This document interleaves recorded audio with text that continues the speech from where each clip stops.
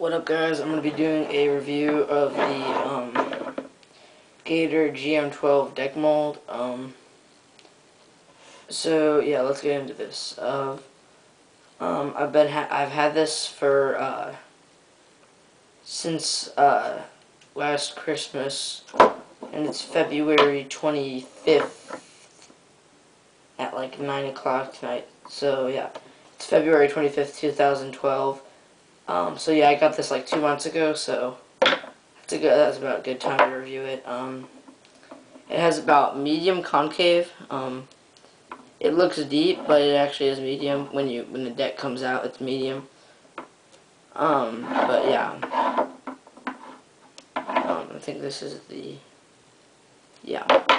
and then, yeah. So there's that. So it has medium, and then these are this is more of a high kicks. So medium concave high kicks and about low dips. So it's kind of like a Berlinwood, except Berlinwoods have like low kind of shape. They have a low shape instead, so like a lower concave shape. But the dips are about the same, and the kicks, these kicks on the GM12 are a little bit, like steeper. So, in a way, it's kind of like a Berlinwood.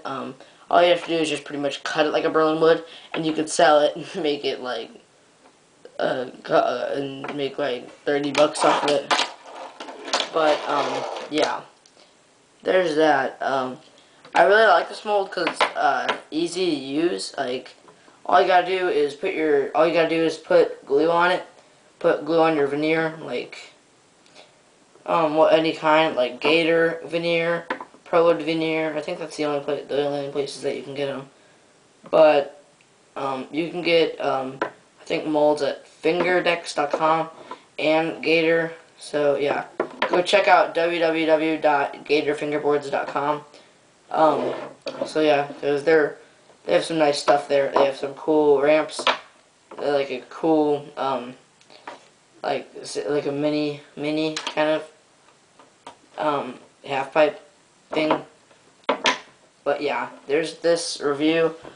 I'd give it for like a deck. Like, this is like exactly like how I would want a deck to be. Like medium concave and like a little bit higher kicks. That's like a Berlin kind of. And then for dips is like small. That's like the perfect deck for me. But that's what I like. But I don't like everything deep. I don't like the extreme mold that well. I just don't like. I like the concave's good. I don't like the dips though, and it's too short. Like I can spread my fingers out on it, and then like this one's like, yeah, see, so like, but yeah, but there's that. I'd give this about, like, for easy to use, about a 5 or 4.5 for easy to use. For craftsmanship on this, I give it a 5. Because they even carved in, I don't know if you can see that, GM12 in the bottom right here. I don't know if you can see that though. It's a red, clear, translucent, kind of opaque-ish.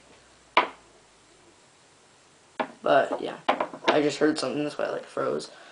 But yeah, there's that. Overall, I give this about a 5, like 4.5, kind of 4.5 to 5. So that's about it.